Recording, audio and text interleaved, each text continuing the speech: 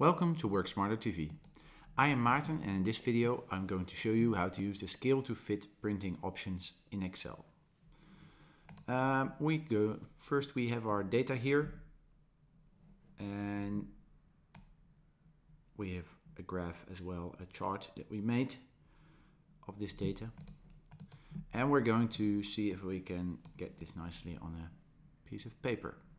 We go to File, Print. And as you can see, you get a preview here of all the pages.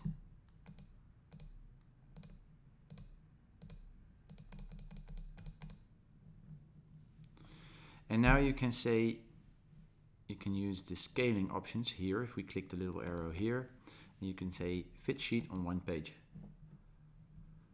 And as you can see, it shrinks it until it's all in one page. Now this might be slightly on the small side for proper reading, but you can.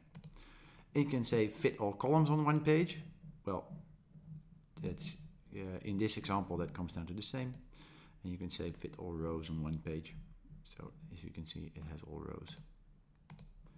In this case, that's the same as no scaling, but if you should you have twice the amount of rows, the same thing would happen then with this option. Now, of course, you can also say, well, I want to have a landscape orientation, and I think, yes, that now if we do no scaling, yeah, then they don't all fit. And if we can say go to fit all rows, then you can see that it's scaled here quite nicely as well.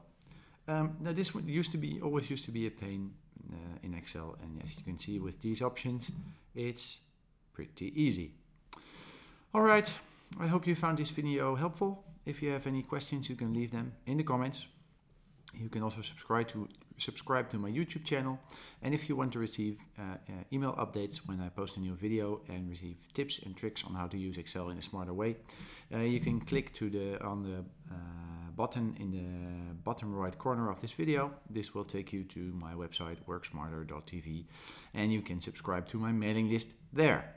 Thank you for watching. Hope to see you next time. Bye bye.